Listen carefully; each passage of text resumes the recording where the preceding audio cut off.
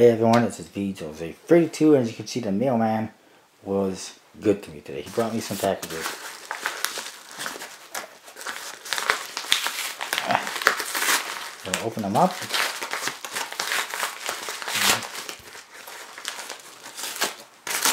Alright. This one is from dananddave.com. Here's the receipt.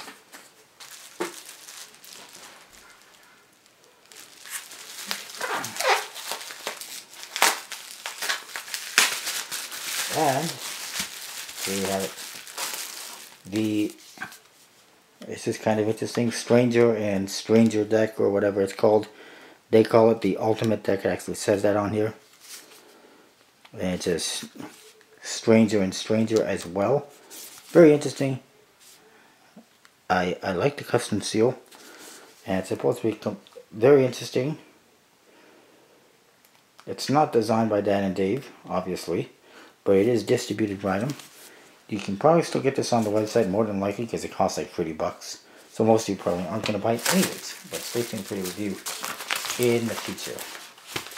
And this one is one that I've been waiting for a while now.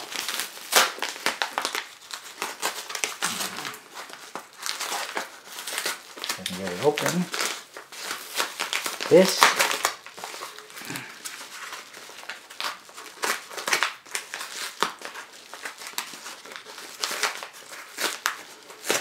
is from Usi.us,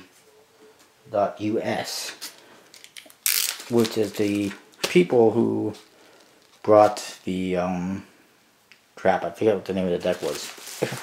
Oh, the Blue Bloods deck. That's right, that's what it was. I just remembered. This is a pretty big envelope. This is from the creators of the Blue Blood deck, and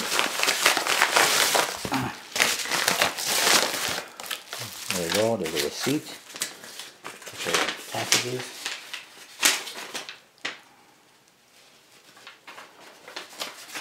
Okay.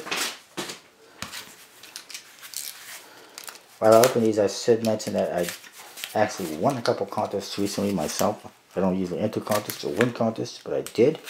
One was a giveaway on Facebook from from Aloy Studio, which is the girl who did the Blue Tunes deck and the Floral deck, and I won one of the new Troop Garden decks. If you've heard of the Bicycle Cage Gardens, well, this is a new deck that they've come out with, and I won one. Unfortunately, not the white one, which is apparently more limited, but whatever. And today I won something from the Mr. Magic 640 on Facebook as well. Another little giveaway. I think it's a trick.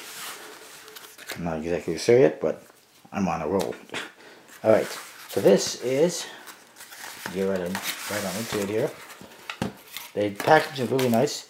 These are the Bohemias. Looks pretty cool.